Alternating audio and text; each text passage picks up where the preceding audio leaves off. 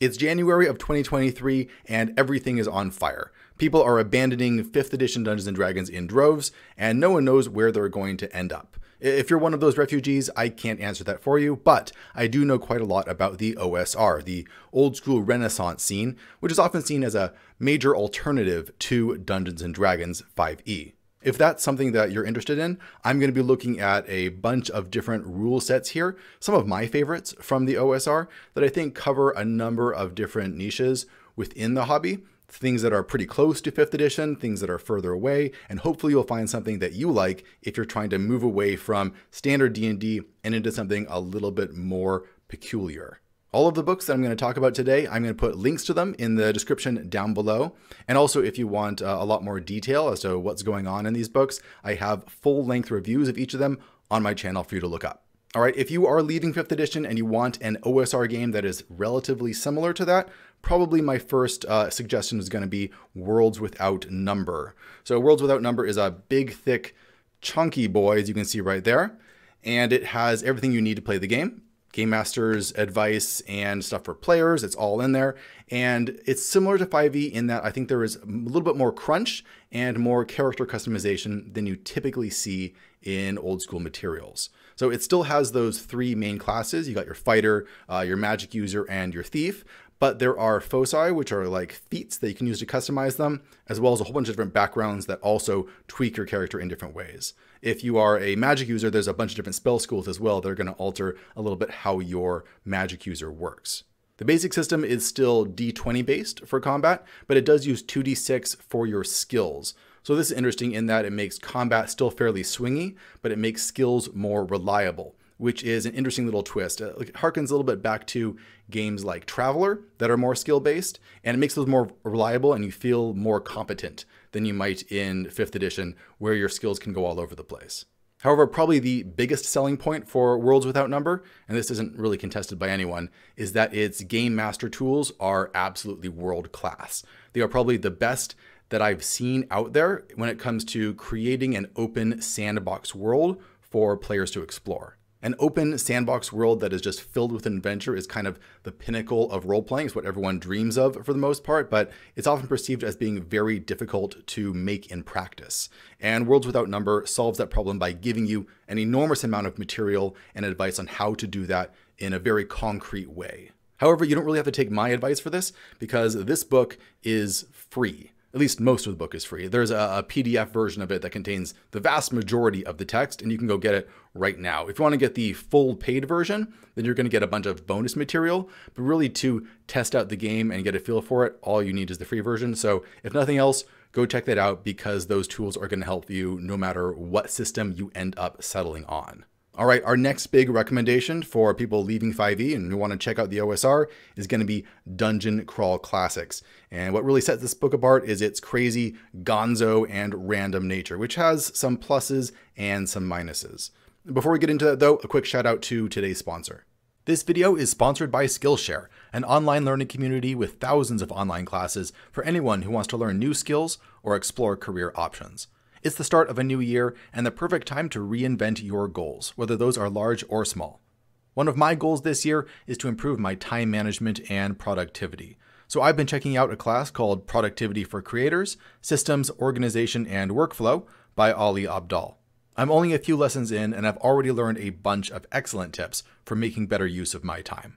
The whole platform is completely ad-free, and the first 1,000 people to use the link in the description will get a 1-month free trial of Skillshare that will let you check out their classes and dive in right away. Thanks again to Skillshare for sponsoring, and now let's get back to the show. All right, what is it that makes Dungeon Crawl Classics so wild? And the biggest thing about this is that it loves the dice. So when D&D first came out, a lot of people were confused by the strange multi-sided dice that were required. Dungeon Crawl Classics takes that to 11 by saying, no, you need even more weird dice. You want D5s and D7s and D13s and things like that. It's a game that is almost impossible to railroad just because of the crazy events that the system itself is constantly throwing at you.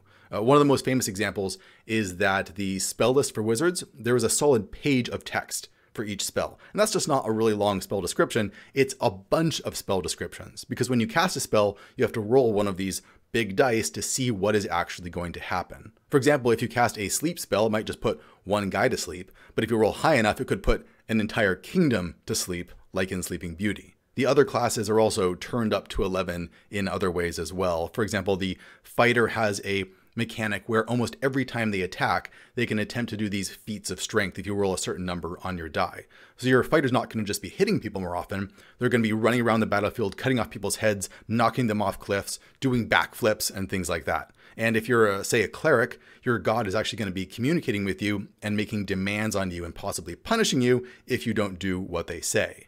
Now, my third example is if you want to go very straightforwardly classic, and that is Old School Essentials. Old School Essentials is a recapitulation, or it is a restating of the basic and expert rules from early D&D, around the same time as when Advanced first came out.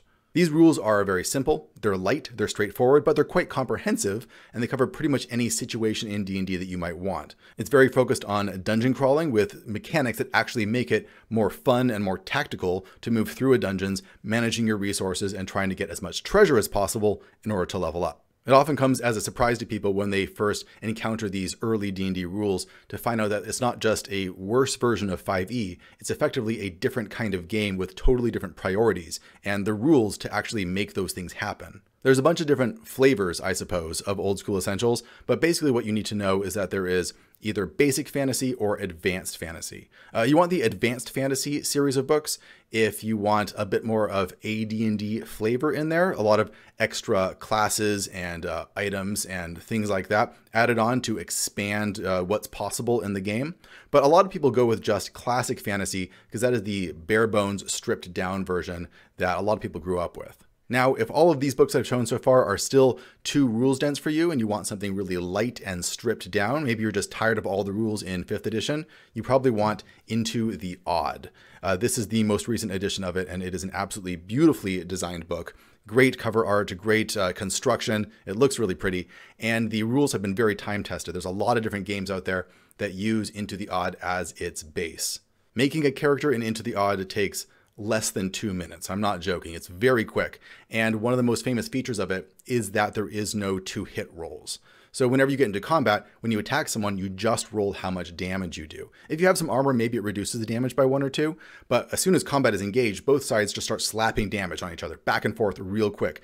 That means that combat is driven towards its conclusion really quickly and it doesn't drag out. The rules themselves could probably fit on 1 page. I think they're on 4 or 5 pages in this book just because there's a lot of pretty art.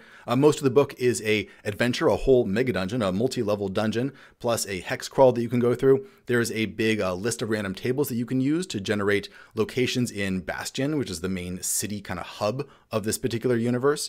And there's just lots of really great advice on how to run games, as well as some fantastic magical artifacts and traps and things like that that you can use to spice up the game and allow for more player creativity. It's really amazing how much is packed inside this little book, and I think it's a great recommendation if people want to see what can happen to D&D when it's really boiled down to something fast and hard and full of flavor. Now, because this is my channel, I am not going to pass up the opportunity to plug my own stuff, and that is Maze Rats and Knave. These booklets are both best-selling. They're some of the best-selling rule sets on Drive-Thru-RPG, and they're only a couple bucks, and I think they fill 2 niches really, really well. Maze Rats is really great if you want something a little bit more crazy, a little bit more like Dungeon Crawl Classics, and there's a lot of randomization. It randomizes your spells, so you have a random spell every time. They're even randomly generated, so you don't know what they're going to do. It has lots of random tables for you to create the world, a lot of game mastering tools, a little bit like we see in Worlds Without Number, but it's all packed into a very short, very cheap little booklet that you can easily print yourself. Now, Knave, my other book, is more for if you want to do traditional D&D, stuff that's compatible with old school D&D and even modern D&D to a certain extent, but you want it boiled down to just like 7 pages, and you want really fast character creation, and you want more game master fiat in terms of making up how things go on the fly. Anyway, those are all of my recommendations of things to check out if you are fleeing from 5e and you want to dip your toe into the OSR a little bit. There's plenty of other systems out there. I've done lots and lots of reviews on these in the past, but these should be a good starting point to cover most of the bases that I think players are looking for. Remember to leave a comment down below if you think that there is a good system for beginners that I forgot. And if you want to help support the channel, remember to subscribe, and you can even back us over on Patreon, where I am working on the 2nd edition of Knave. Thanks for watching, everyone. I'll see you next time.